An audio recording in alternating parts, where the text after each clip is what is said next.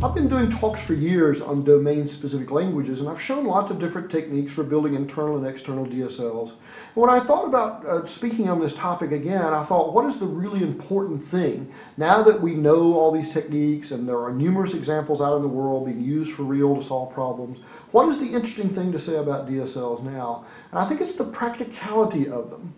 In this talk, I do a deep dive example in 4 different cases, actually about 7 different cases, but 4 with some nuance, of practical uses where you see DSLs being used today. For external configuration, for things like frameworks, for the ability to create really expressive, sophisticated tools with less coding, for the ability to do things like algorithmic business rules, and the ability to create really sophisticated systems using external DSLs and language workbenches that allow you to give a level of interaction to your users that you would not have believed possible given the amount of effort required. So this talk is very much a survey of domain-specific languages as it stands in 2012, and I show a lot of techniques of how to build DSLs, but I always come back to the practicality of using DSLs to solve particular real-world problems and show you how this is a very effective abstraction style for solving things that you encounter every day.